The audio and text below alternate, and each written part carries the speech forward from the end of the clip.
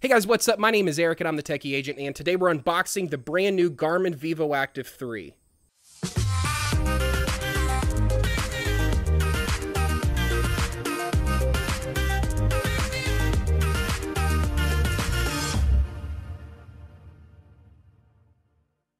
Yeah, this is my first look at this new Vivoactive 3. The only thing I've done here is just open up the little plastic tab here to make it so it's easy to unbox, but this will be my first look at the Vivoactive 3 and my real reaction. So, okay, so you can see here the box, first of all, kind of featuring the watch.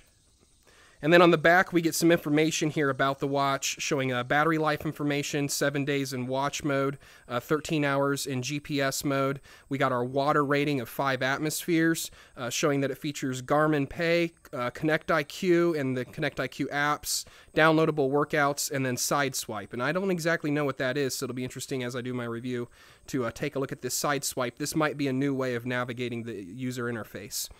So yeah, here's the new band. And let's go ahead and open up the box and see what we got inside.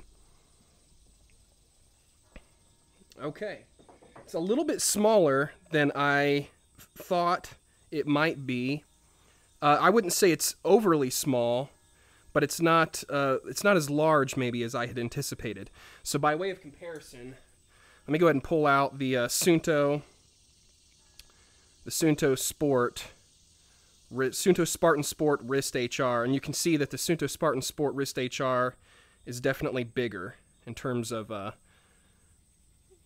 just an actual watch face. And then I also have, for comparison's sake, the Fenix 5 on my wrist, and it just looks like this is going to be substantially smaller than the Garmin Fenix 5X. This almost looks about the same size as the small Garmin Fenix 5, so like the Fenix 5S. This appears to be about the same size as that. It looks sharp. Let's go ahead and pull it out of the box here. That camera wasn't working out too well, so I'm just going to go ahead and use this camera just to give you guys kind of a size comparison there.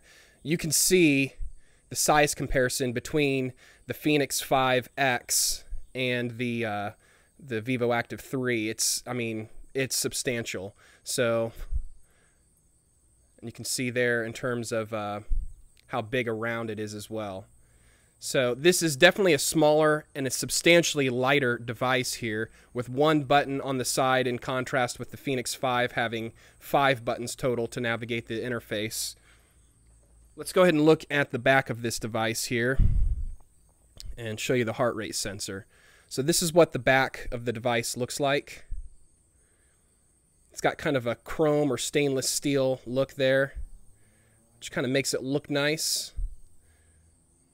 I don't know if that'll cause slipping issues on the wrist or not, or affect the heart rate accuracy, but we'll find out once I do some more testing and reviews.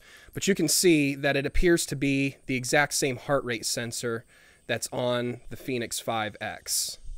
And also it uses the same charging port. So you can see the charging port here and the charging port here. So in terms of charging and the heart rate sensor, it appears to be basically identical as the Garmin Fenix 5X. But in all other regards, it does appear to be a very different watch. We don't have the quick disconnect. We do have these little pins, these quick disconnect pins on the inside of the watch straps. So you will be able to swap out these bands with some other watch straps that have the quick disconnect pins on it. And so that's kind of a neat feature. Even though it doesn't have the quick disconnect, these should still make it an easy and quick job swapping out new bands. And then in terms of just looks, this thing is very attractive. I really like the just the metallic edges here and the metallic backing on it. It just looks real sharp. Even though the watch is mostly a plastic construction, just that little bit of metal just kind of makes it look a little bit more flashy. I'm going to go ahead and take one of these pins out just to see how easy it is. Let's see here how quickly and easy this disconnects. Yeah, that easy. Pretty easy.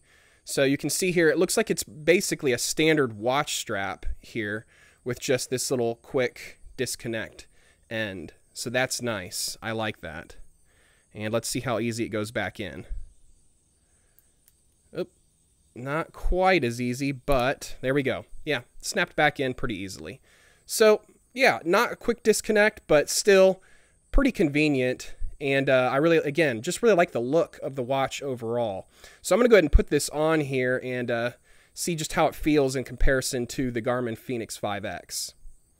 So here it is on the wrist. Let me go ahead and clean off the screen.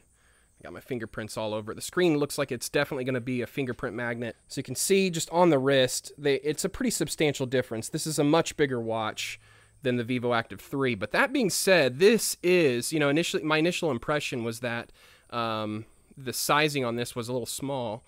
But now that it's on my wrist, I really like the sizing. I mean, it looks very much like a traditional watch. And it looks nice. I mean, this looks like something I could wear in formal contexts and in the gym, and it kind of fits every situation. It looks nice. Whereas even this here, even if it had a dressier watch strap, this just is a massive watch, and it looks a little bit out of place in a lot of contexts, where this just has a little bit more of a versatile look to it. So I really like that. And gosh, it's on the wrist, it is super comfortable.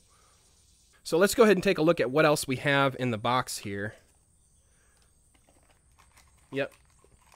Okay, so in the box here we have a charger and another box here full of information. It looks like booklets and information inside of there. We'll put that back. Who reads instructions? We don't need that. Okay, but in here we do have the charging cord.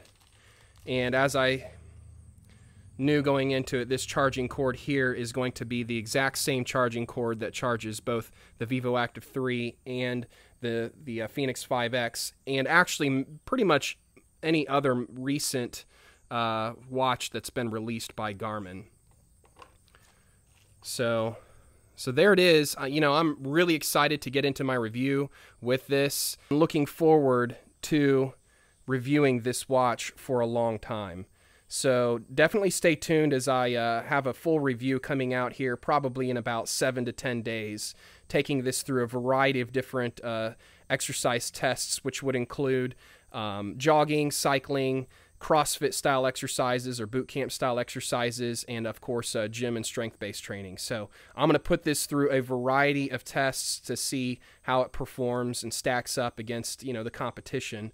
And in particular, you know, the new Fitbit Ionic, the Samsung watch, the Suunto trainer that's come out. Those are all about the same price point as this watch here, and so it'll be real interesting to see how this watch stacks up against those. So there you have it, guys. That's my unboxing for this. I hope you enjoyed the video. Make sure you hit like and subscribe, and stay tuned for the full review of this watch here in about, again, 7 to 10 days. So thanks for watching. My name is Eric, and I'm the Techy Agent. We'll catch you next time.